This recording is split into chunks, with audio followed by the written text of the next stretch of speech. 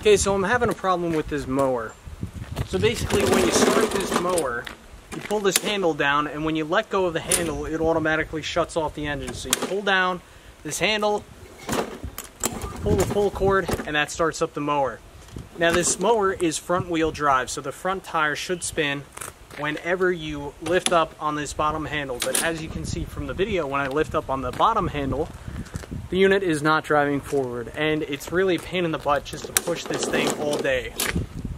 When those wheels are turning in the front, it really makes a big difference. So obviously there's some type of problem going on with the front drive wheels of this mower. Not sure if it's within the linkage, the gears.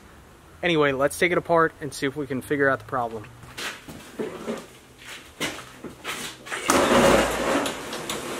Thanks. Is that it? Yeah.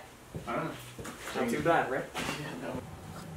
Okay, so this drive linkage follows the deck of the mower and it goes into this plastic housing here. And then what happens from there, I'm going to need to take that cover off, by the way, and there's a couple bolts under here, under the deck, which they're kind of annoying because, you know, the grass gets under here and it kind of corrodes everything slightly, so I think that's kind of a bad design. But basically, there's a belt that's driven off the blade spindle, and that goes to this little gearbox right here. And when you pull that, it just pulls that belt tight, and that kind of engages the front wheels. But already I can see that there's some grass buildup, so that's probably not helping out the problem.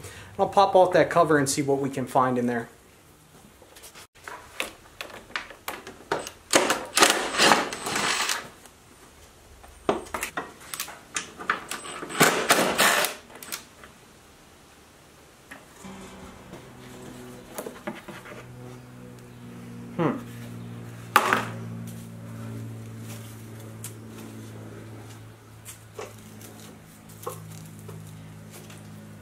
Yeah, it seems like the pulley is jammed up from all the debris in here.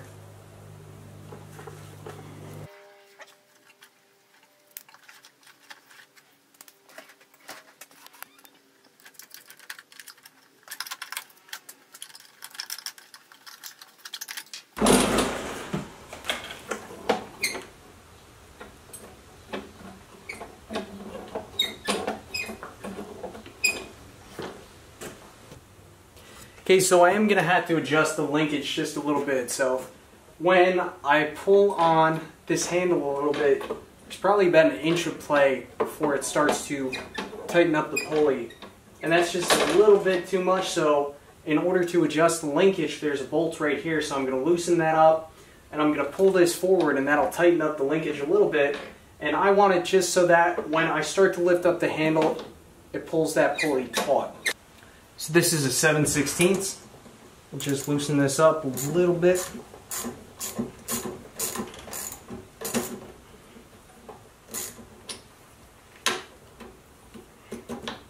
Tighten that up a little bit. I think that'll be pretty close.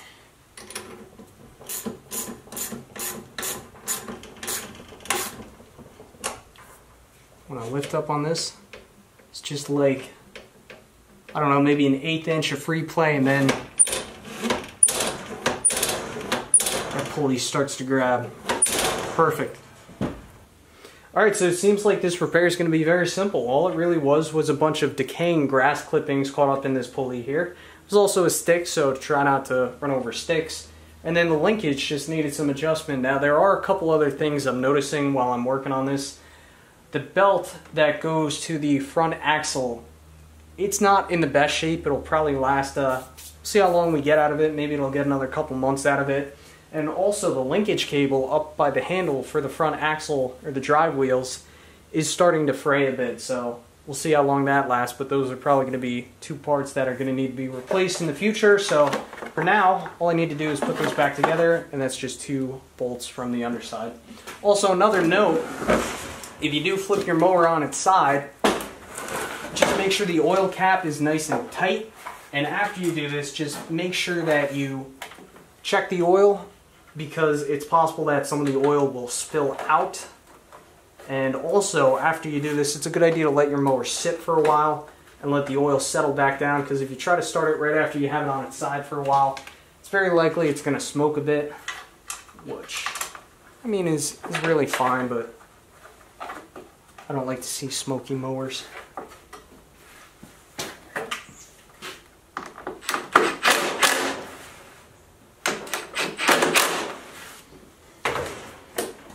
Also, it's a good time to clean the underdeck right now because how often do I have this thing outside? Don't like it getting all over my workbench though.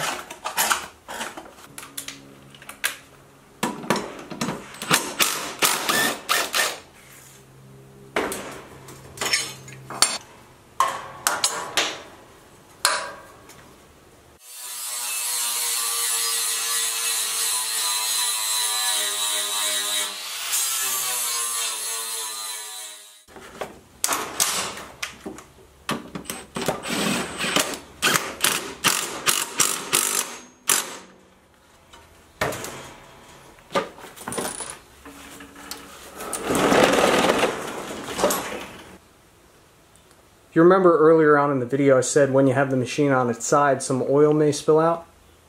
It's exactly what happened. Not much, a couple drops.